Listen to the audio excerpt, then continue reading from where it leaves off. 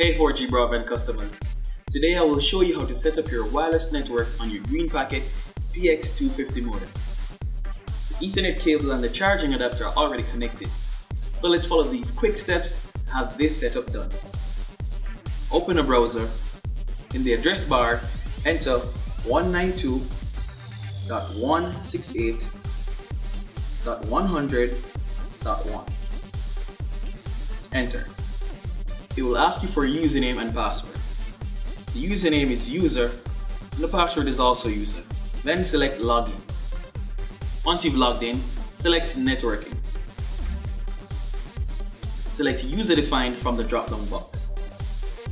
On the common settings, you'll find the network Wi-Fi name or the SSID. Change the Wi-Fi network name by editing the default SSID field. On the security setting, you'll find the default key or Wi-Fi password.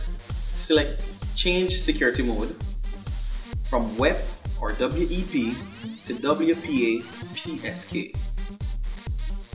Then enter your desired password. After all changes have been completed, click Apply to save.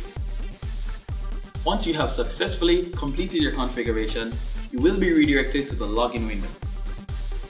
You can now disconnect your Ethernet cable and select the Wi-Fi name you created. Enter your password and select Connect. There you have it. We have lots more tips and tricks on this channel, so stay tuned. Subscribe, like, share, and comment. And until next time, stay connected.